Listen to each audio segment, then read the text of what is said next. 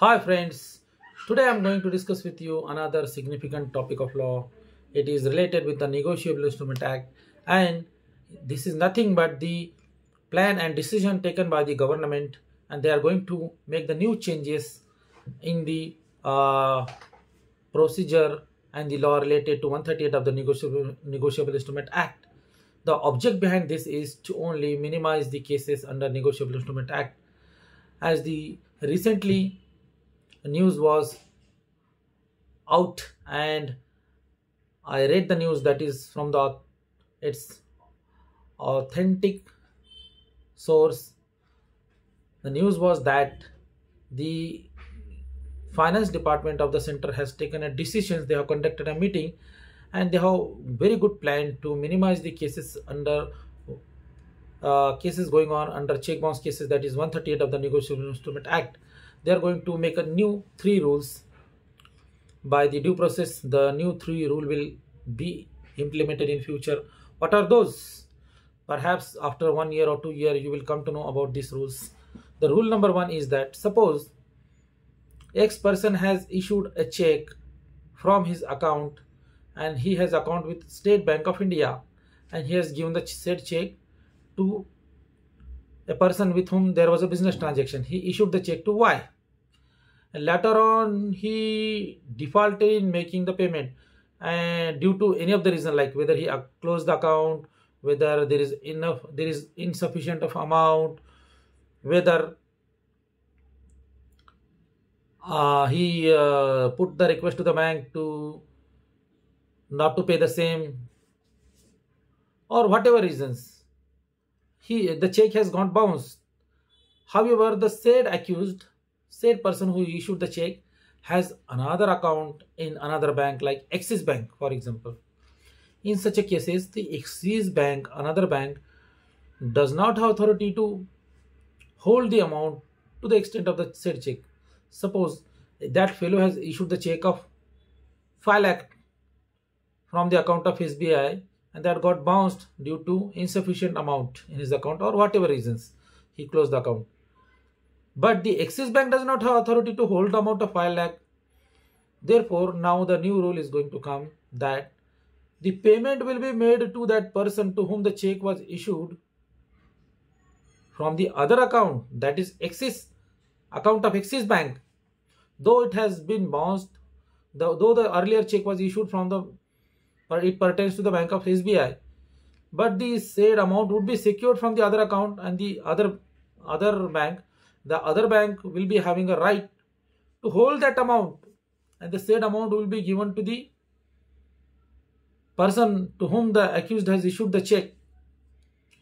The purpose behind this is to secure the business transactions and to gain the faith in issuing the checks in the world of business. Otherwise, nobody will trust, nobody will have faith in the business transactions. Cheaters are issuing the checks, and they are bouncing the same. Therefore, even if the accused has issued the check from X account, his amount available in the Y account, in another account, with another bank, or with the same account, another account with the same bank, that will be hold, and that will be given to the person to whom the check has been issued. And another rule, that such a person is not allowed to open the another account. For example, if there is only one account and he has issued the check, in that case definitely this first rule cannot be implemented, because he doesn't have the another account or any account with another bank. In such a cases, the complainant is helpless. The person in whose favor the check is issued is helpless. But however, such an accused is not entitled or allowed to open new account with the same bank or new account with any other bank. He is stopped, because looking at his conduct, he bounced the check. That will be reflected in the record. Then he will not be allowed to open the new account with the same bank or new account in another bank. This is another rule which the government may implement or is likely to implement. And third one, any such a person who bounces the check he shall not be entitled to get any of the loan from any financial institutions or from any banks. So these are the rules to be implemented. Once it is framed by the competent authority, we have to wait. And now just the news has come. Perhaps it may be implemented after 1 year or 2 year. How much time it will take, we can't say, but the news has come out from the authentic source, and I have gone through the news, and I came across the news.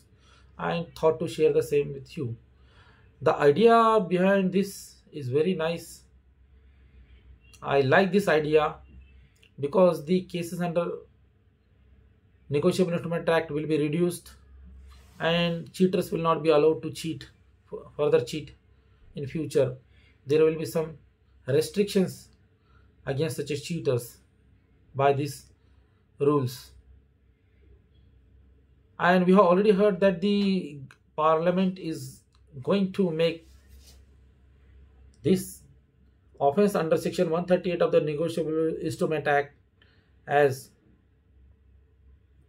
non-bailable, because right now the offense under section 138 is bailable. On the first date, the accused by making an application can get the bail because it is bailable. In bailable, it is his matter of right. However, Parliament is thinking or considering to make it non-bailable. If the offense is made as a non-bailable, then it is at the discretion of the judge whether to grant bail or not. Still, this has not been implemented. So we in future, or 1 or 2 or 3 years, we may see these 4 changes in the check bounce cases, and this is very correct move, right move, and I positively says that this is very